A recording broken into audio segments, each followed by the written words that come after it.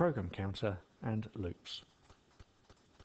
The program counter is a register in the CPU, and it stores the address of the next instruction to be carried out.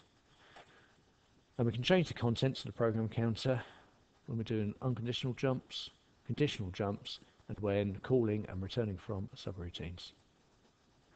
I'll be featuring jumps in this.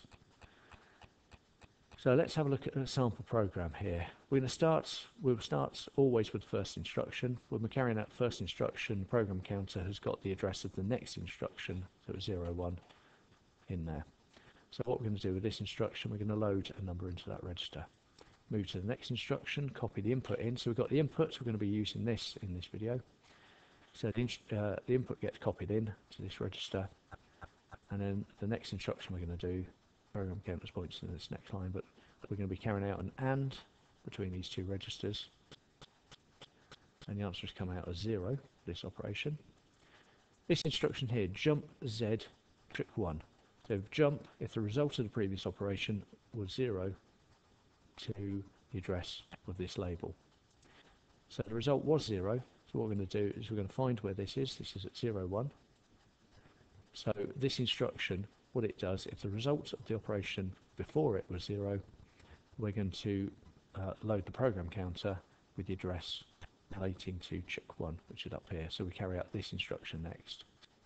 Copy the input in. Do the AND instruction again, the AND function. This time it's not 0. So when we get to this line, jump if it's 0. Well, it isn't 0, so we're just going to carry on as usual because the program counter always shows us the next instruction address. So we go to here. This is an example of an unconditional jump, so it doesn't matter what the results of previous operations were, it will always do this. So jump show.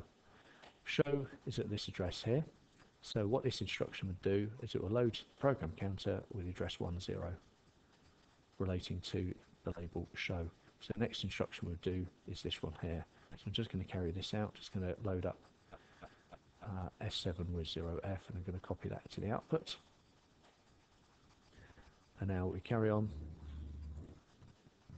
So we copy the input in again. We're doing the ANDing function. The result of the AND is not 0.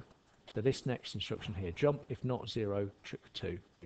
So if the result of this previous operation was not 0, we're going to jump up to here. Well, the result of this was not 0. There it is. The answer is 0, 2. So what we're going to do is we're going to find the address corresponding to the label trick 2, which is there, 1, 2. And that gets copied to the program counter. So the next instruction we carry out is in S2, I. So we copy the input in again. Then we do the ANDing. And the result of this ANDing is 0.